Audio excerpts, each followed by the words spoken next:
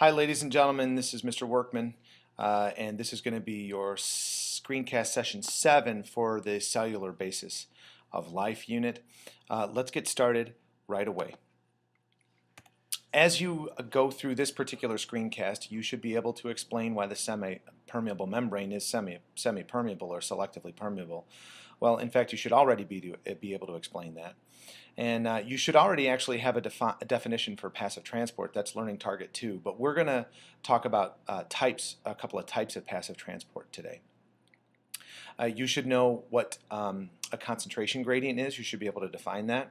And you should be able to explain and define what diffusion is, and the process that it is, and what's the overall ending result of diffusion.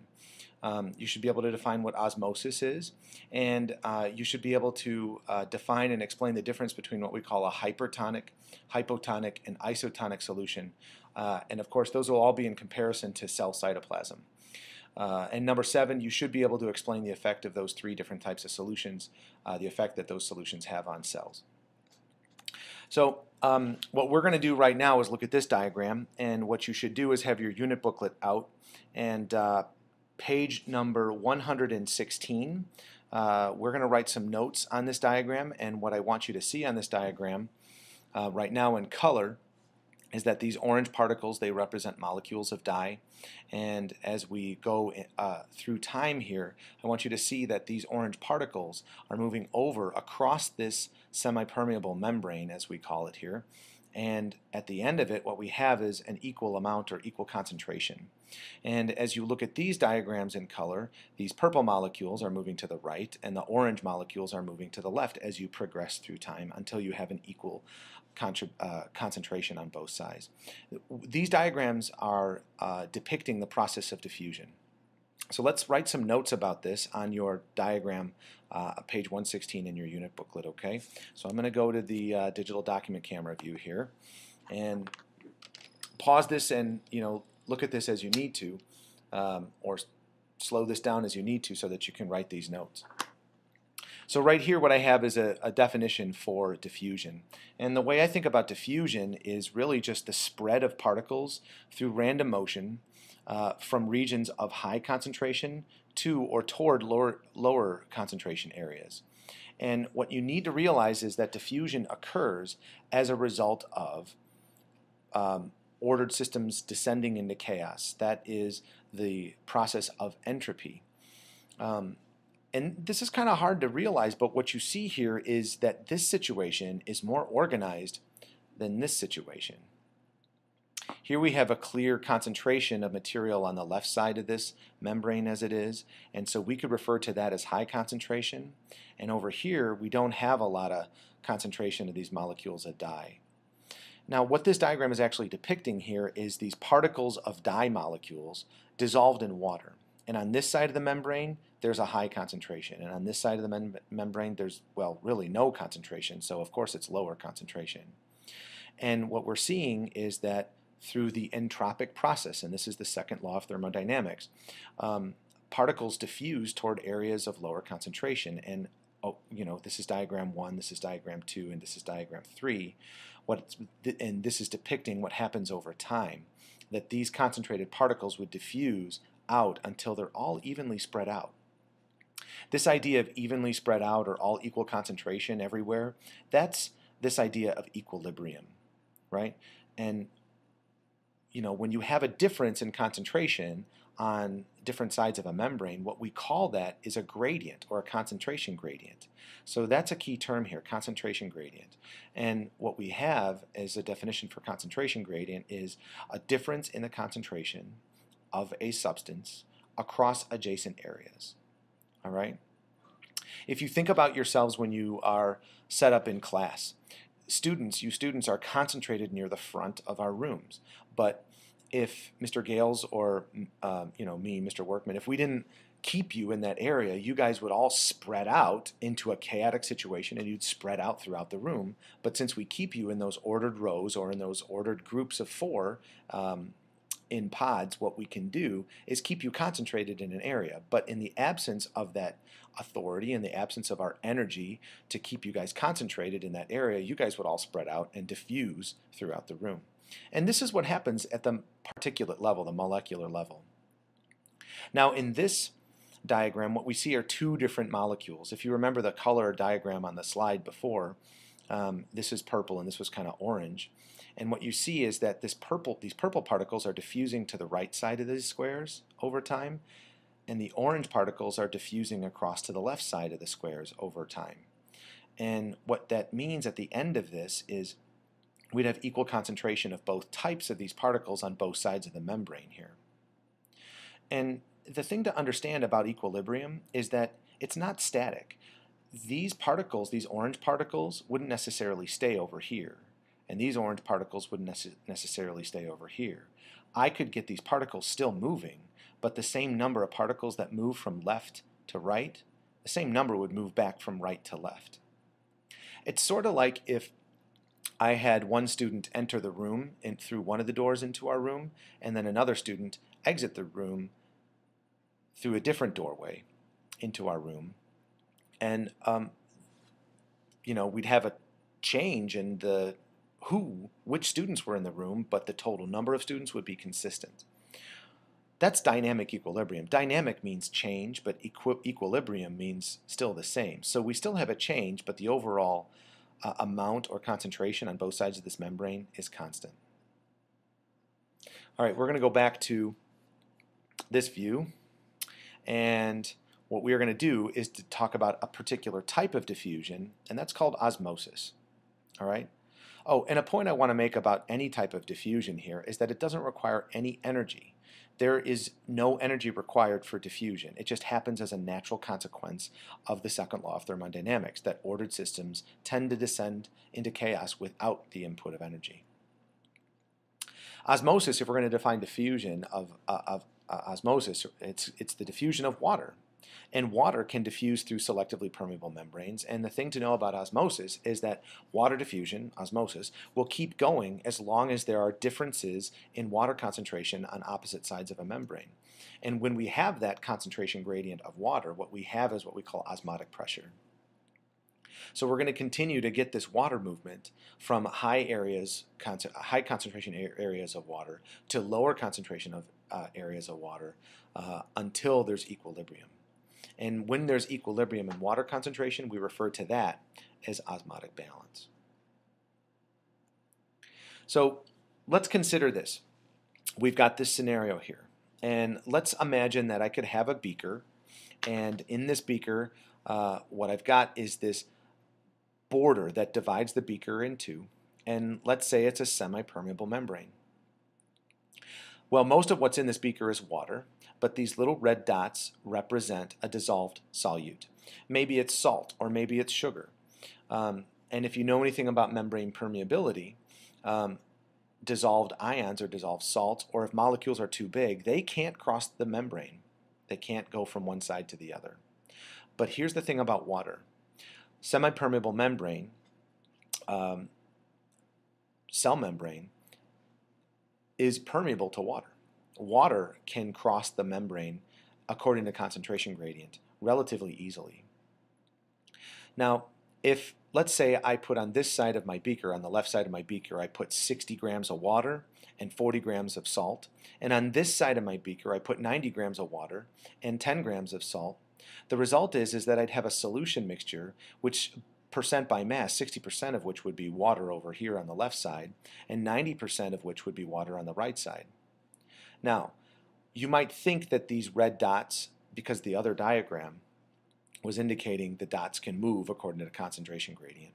But these red dots, as I've defined them here for you, are not permeable, or the membrane is not permeable to these red dots. But the membrane is permeable to the water. So what do you think is going to happen here? Well, the water is going to move. In which direction do you think it'll move? Well, this is the way it'll move.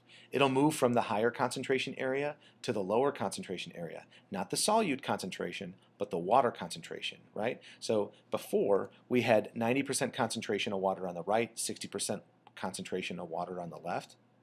And what will happen is water will move to where it's less concentrated, or toward where it's less concentrated, until we have this osmotic balance, which would be dynamic equilibrium for the water.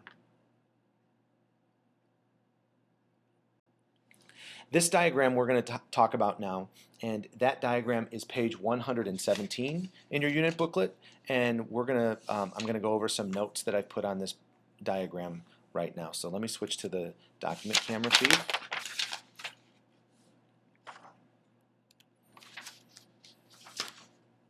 Oops, sorry, here we go. So first of all, as we look at this diagram, I want to define a couple of key terms here for you.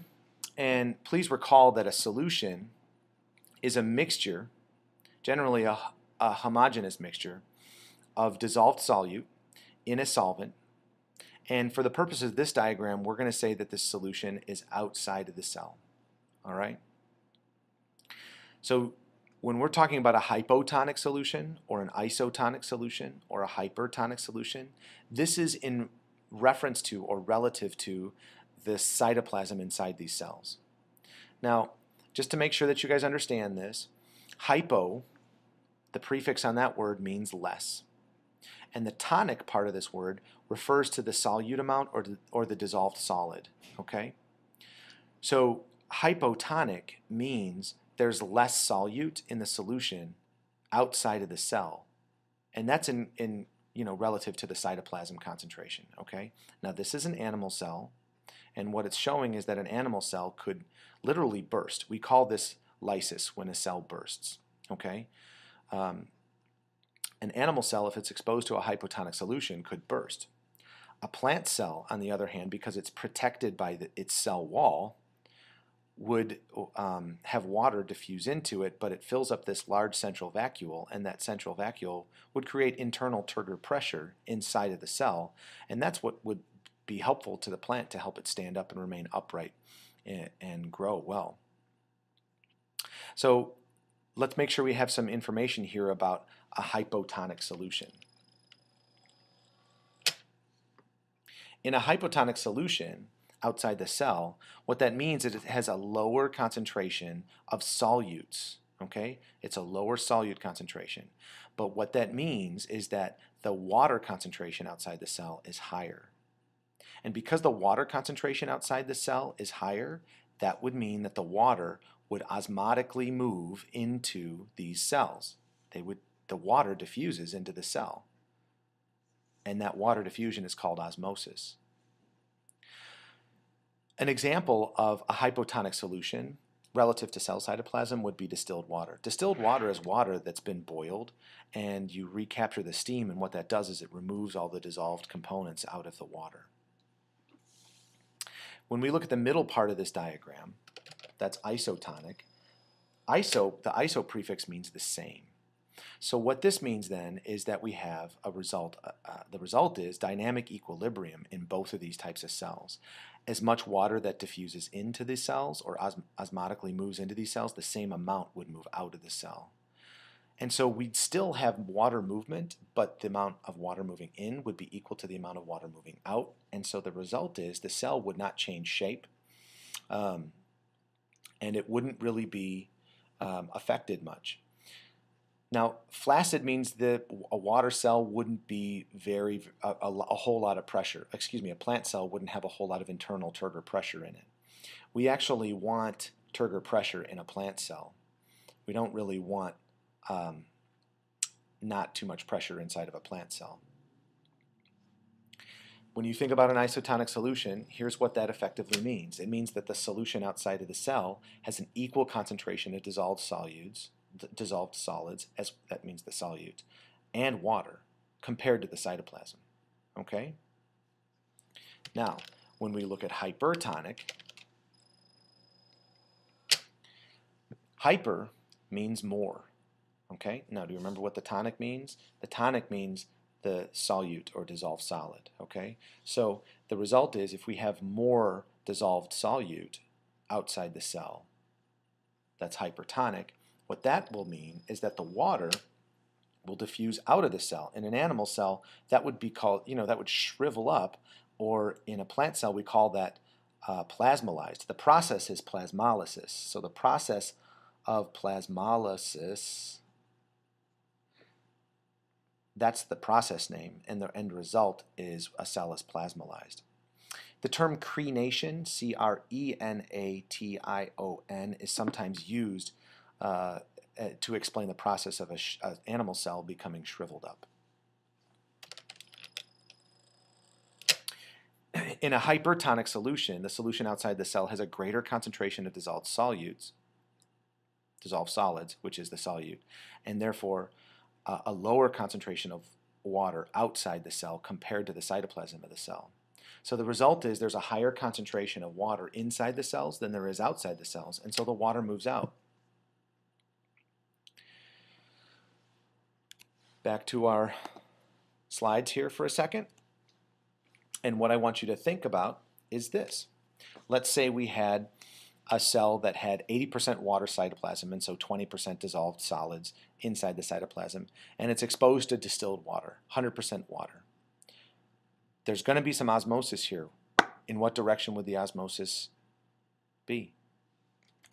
Well, water would move into the cell. Okay? This would be a hypotonic solution scenario. This would create turgor pressure inside a plant cell, and it could cause lysis in an animal cell. How about this? What's this? 90% water and 90% water inside and outside. What's this scenario? Well, this means we have equal amounts of water going into the cell as we have amount of water coming out of the cell. This would be an isotonic situation. So we have dynamic equilibrium in this scenario. How about this? Let's say we got 90% water inside of a cell, which means 10% dissolved solids inside the cytoplasm of a cell, and 75% water outside the cell, which means this would be like cells inside of a salty, briny solution. I don't know if you've ever helped your mom or dad prepare a turkey before a big meal, a big holiday meal, Thanksgiving or what have you. A common thing to do is to put a turkey in brine, which is a really, really high salt concentration solution. Well, if you do that, what happens is water moves out of the cells, all right? And we would call that exposing it to a hypertonic solution. So in animal cells, we get that shriveling, and in plant cells, we get that plasmolysis. These cells would be considered plasmolized, okay? Now, this is a U-tube, ha ha ha, right? It's actually, we used to use these back in the day, and you can create a tube that's in the shape of a U, and what you can do is put a semi-permeable membrane at the bottom of the U, and you can actually watch this happen. If I added a whole bunch of salt to this side, what would happen is the water would move from this side over to this side, and if you get enough salt and a good semi-permeable membrane at the bottom of your U-tube, you can actually watch the water over time move to the right side of this U-tube. It's actually a pretty cool thing that I did once in college. This diagram is page 118 in your unit booklet. So let's move to the camera feed here and describe to you what's happening here. This is a diagram that's depicting what we call facilitated diffusion.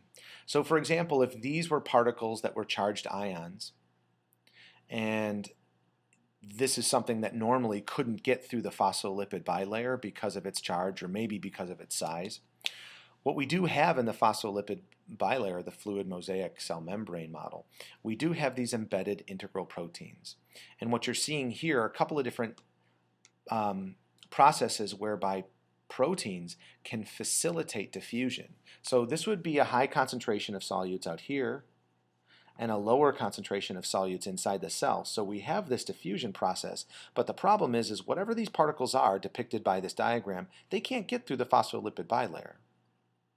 But they should be able to get through, or they can get through, special proteins like this channel protein, or this other protein which makes a conformational, which means a shape change, when it's exposed to whatever this particle is. This particle might cause this protein to let it through into the cell. So these proteins facilitate the diffusion. That is, they make it easier than it otherwise would be. And so what you're seeing here are channel proteins that allow passage of materials across membrane that otherwise could not cross that phospholipid bilayer.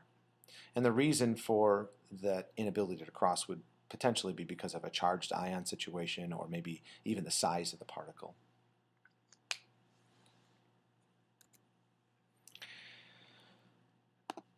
So that's it. Mr. Gales is going to talk about this particular process, which is ion transfer, which is an active transport process. But we talked about facilitated diffusion, which is a passive transport process. We talked about water diffusion, which is osmosis, which is a passive transport process.